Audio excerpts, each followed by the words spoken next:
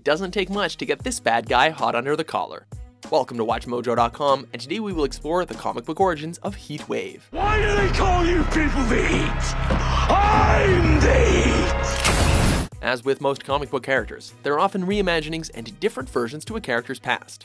We have chosen to primarily follow the storyline which unfolded in 1963's Flash number 140, which was expanded upon in 2005's Flash Volume 2, number 218, and 2012's Flash Annual Volume 4, issue number 1.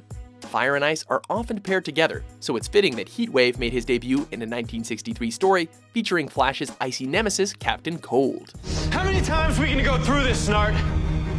Until the best man wins! Drop the gun! As the story opened, Flash was trying to locate the grown-up daughter of a dead millionaire within 24 hours. If he found the girl, she would inherit her parents' fortune. Furthermore, millions would be donated to help the poor of Central City. The problem was that no one knew who this daughter was. All that was known was that she was born with a diamond-shaped birthmark on her back. To complicate matters, Captain Cold made one of his periodic escapes from prison.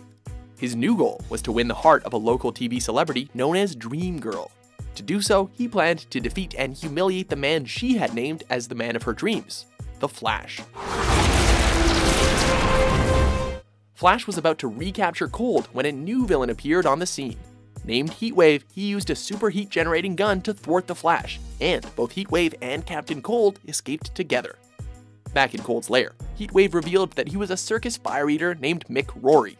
He had created his special heat gun with one goal in mind: to defeat the Flash and also win the love of Dream Girl.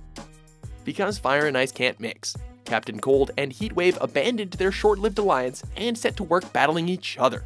Flash was then able to defeat them both and send them to prison. Afterwards, he discovered that Dream Girl was actually the millionaire's daughter whom he had been seeking. What a happy coincidence. This better make sense real fast, buddy. It will. Let's go. Heatwave's backstory was given greater depth in a 2005 retelling. Mick Rory grew up with a loving family in a farm outside of Central City. Unfortunately, he developed an obsession with fire and liked both the feel of heat and of flame. One night, he accidentally set fire to his family's house and watched everyone in it burn, unable to lift a finger to help. Fire had come to control Rory's life. When a schoolmate locked him in a meat freezer, he retaliated by burning the boy's house and then escaping to join the circus. He was happy there for a few years, but eventually his pyromania resurfaced. He set fire to the tents and fled.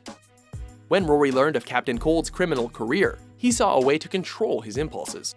He would use his pyromaniac tendencies as a gimmick to commit crimes, which, as all Flash fans know, he certainly did. During the recent reboot of the DC Universe, New 52, many characters underwent changes. For example, Captain Cold used a device called a genome recoder to alter the genetic structure of his villainous pals. As a result, Heatwave now has an innate ability to control fire and no longer needs a gun, making him all the more dangerous. Colorful and memorable villains are strongly associated with the Flash.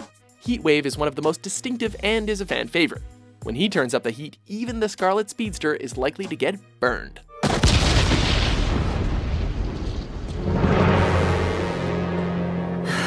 It's almost too easy. Are you a fan of Heatwave? Too bad, because the likes of me have you surrounded. For more comic book origins, be sure to subscribe to WatchMojo.com. It's not over until we say...